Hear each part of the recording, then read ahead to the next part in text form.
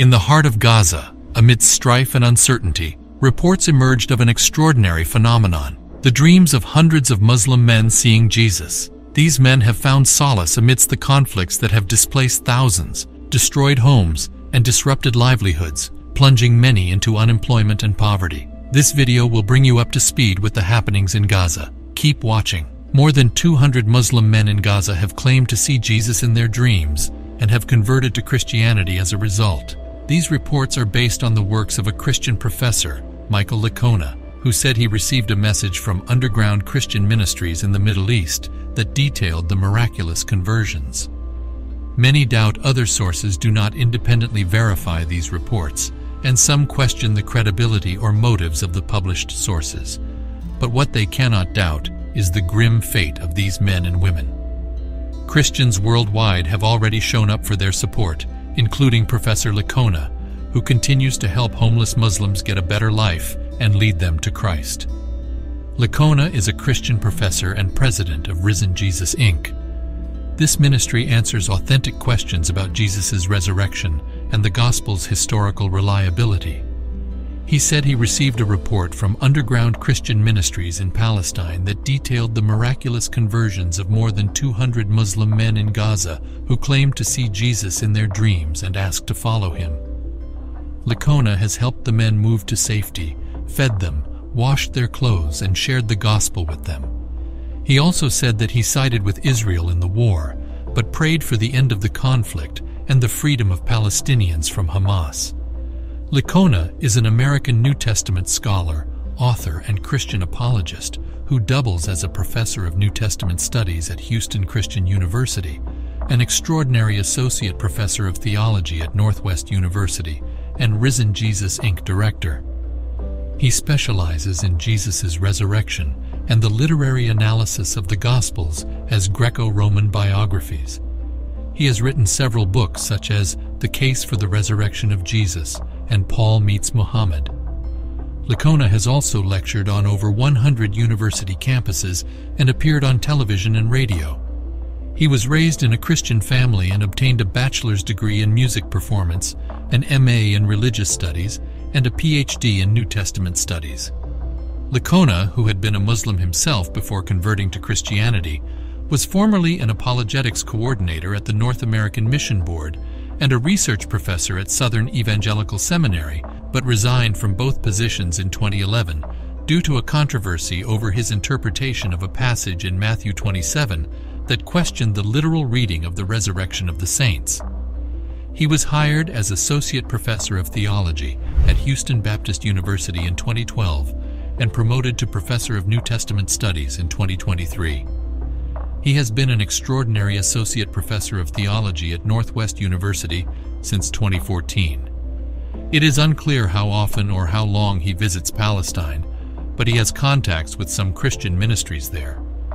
Licona and other Christians have been encouraging more than 100 Muslims who have converted to Christianity after seeing Jesus appearing to them. Because of this, we cannot dispute the testimonies of this magnitude. Hundreds of Muslims in Gaza converting to Christianity after seeing Jesus in their dreams and revelations. The identity of these converts, or the process of their conversion, remains unknown, but the challenges they face in changing one's religion are profound. Many of these men and women who have converted have faced persecution and discrimination from their families and communities. They have had difficulty accessing Christian resources or churches in Gaza, which will create additional challenges in their newfound faith. Thus, other Christians must support them in any way possible, especially by praying for them. The dire situations and conditions these Muslim men and women face daily as the Israel-Hamas war rages on are immense and very undesirable. The Gaza Strip is one of the most densely populated and impoverished places in the world, with a population of about 2 million people living under a blockade imposed by Israel and Egypt since 2007.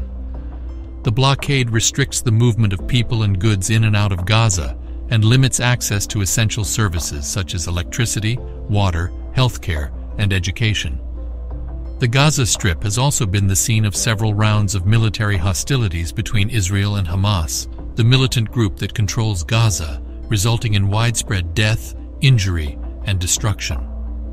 The most recent conflict in May 2021 that killed over 260 people, including 66 children and 41 women, and damaged or destroyed thousands of homes and buildings. The conflict caused up to $380 million in physical damage and $190 million in economic losses, and worsened the humanitarian crisis and the COVID-19 pandemic in Gaza. As it stands, the estimated amount required for the recovery needs for Gaza is up to $485 million for the first 24 months. This depicts the extent of havoc that has been wreaked on the land. Many people in Gaza have lost their homes, families, and jobs due to the conflict and the blockade. Sources say that the May 2021 conflict displaced more than 100,000 people, and some of them sought shelter in schools, mosques, or churches, such as the historic Church of St. Porphyrius, which was bombed on October 19, 2023, killing more than a dozen of them.